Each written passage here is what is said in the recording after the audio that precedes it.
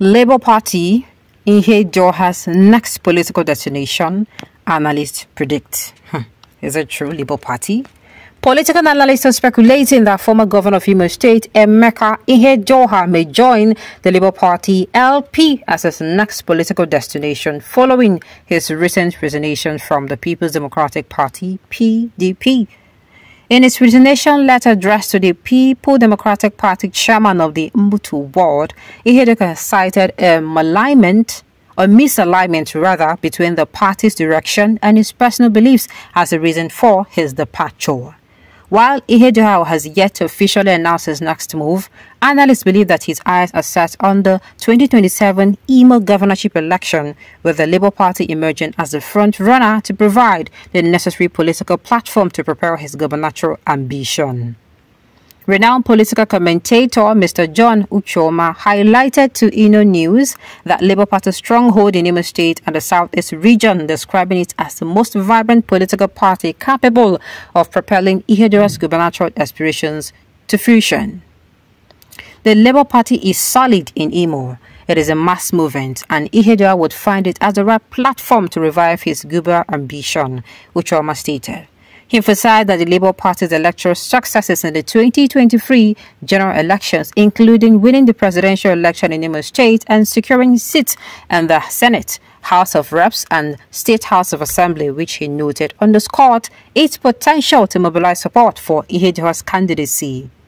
Echoing Uchoma's recent sentiment, Mr. Ernest Njoku and other analysts emphasized Ihedioha'S potential to enhance the Labour Party's political influence and pose a formidable challenge to both the All Progressive Congress and the People Democratic Party in the gubernatorial race in Imo State in 2027.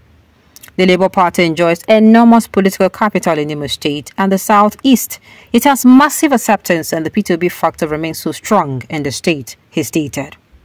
Njoku pointed to Governor Alex Oti's impressive performance in Abia State as evidence of the Labour Party's capacity to deliver governance and connect with the masses, factors that could bolster Ihedioha'S bid for governorship. With political sympathy stemming from his controversial removal as governor, combined with the Labour Party's grassroots appeal, Ihedioha can leverage these factors in his quest to reclaim the governorship of Imo State in the 2027 elections, he stated.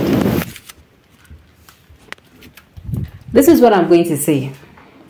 Well, I don't know, but with what they are saying, with what they said in this news, with the political sympathy, you know, for those who do not know, Ihedioha was the one removed for Hope Uzodinma to sit on that seat.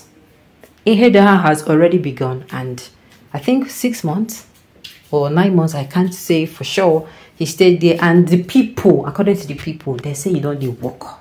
They said they don't, if you ask us, that man, he came in with the mindset to work.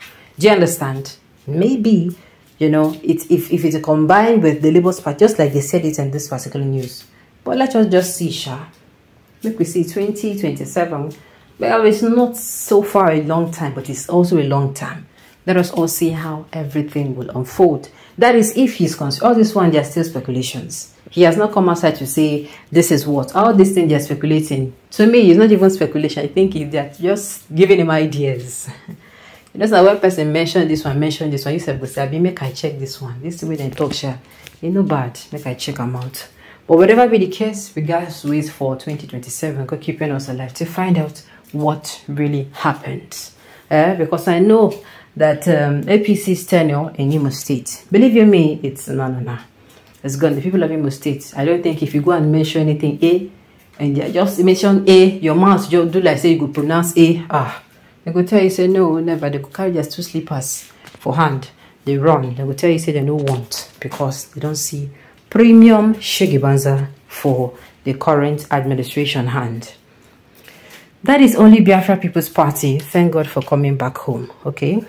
We Igbo will want him back as a governor. We is highly welcome to join Labour Party, the party of true and real hope, but not such promised by Agbado Party.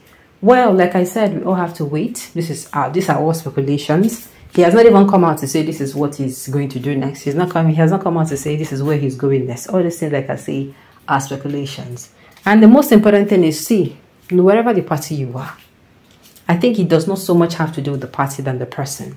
If you as a person tell yourself that, you see, this is what I want to achieve with these states. I want Imo State people to know that there can be true governors. The way Abia State governor came, the thing is, it's not a thing of party. It's a thing of individuality.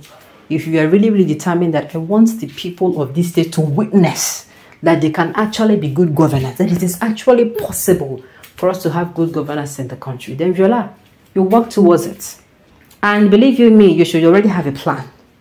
Yes, even as somebody who is an individual, you never enter into any party. I want to believe that there are some areas you will look and say, these are the areas I would like to touch. Do you understand? That is why I say, so for people who they just want to be there, they don't need to have a plan. All they need is to hop from one political party to another. Anyone will take them, then take them. Anyone will then feed you, then do, then come outside. You will not think to shake the people. But if you see someone who has already planned before, who don't already talk, say, now wishing I want to be this. Now the sectors who I want touch, now be this. Once they come in, it is as if, you know, they have the anointing to move, to go forward. Compared to somebody who, we're saying that you're Nambele in the fine. So whatever that is being done, you know, whatever he's going to do will be like an afterthought of what he would, it will be an afterthought after he has gotten to that particular office. Okay, so yes, like I said, he was the type of governor that, according to Imola too, that's what I heard, they said he was really working before, you know, they told him to carry his load and go, before he was sacked and Uzodinma replaced him. And yes, because of that, anytime he comes out, there is always this spot they have for that kind of person, you know, person we're gonna vote for. Yeah, so, and in fact, he's the one the people truly voted for in that period. Yes, they're the one the people truly voted for. So coming back will bring back that softness or that fondness the people had for him. You understand? And of course, making sure he goes to a party who, you know, is people, or a party that is people focused, that's focused on, you know, betterment of the people. You know, and he comes in not just doing all this thing, he comes in and really does right by the people. What are you saying? Just like Governor Les Oti, they're telling him, no worry, nobody is coming out to contest 2027. Now you get her. No, don't worry yourself. Don't worry yourself, sir. Now you get her. So the way they're already coming out to say that, you know, that is where they're going to say it. That is, if he does well, if he's people-oriented, he delivers on his mandate, and of course, he makes the state better for the indigenous and residents.